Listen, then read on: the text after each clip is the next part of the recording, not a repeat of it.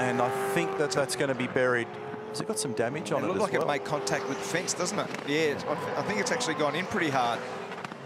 So that's actually a real issue now as Rick Kelly comes up. Good job, up to 5th. Mark Winterbottom now also comes up. He goes to 10th and the red flag comes out. Oh, goodness, and it's 1 minute and 13 seconds away. That'll kill the energy in this session. There was no recovery from that now because they'll come in and by the time they roll back out, they won't get a lap started.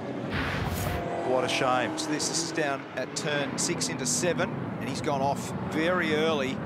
And this is going to hit hard. Oh, yeah, big time. So, yes, the answer to the question about is there damage on the back of it, big time. So here it is again in real time. So it actually didn't even hit the curb. It was the wet verge that got him.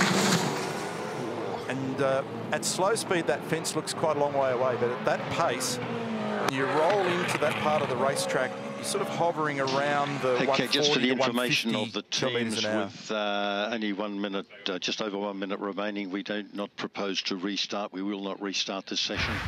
And Cam's race director Tim Schenken confirming what my suspicion was, that we won't get the rest of this session done.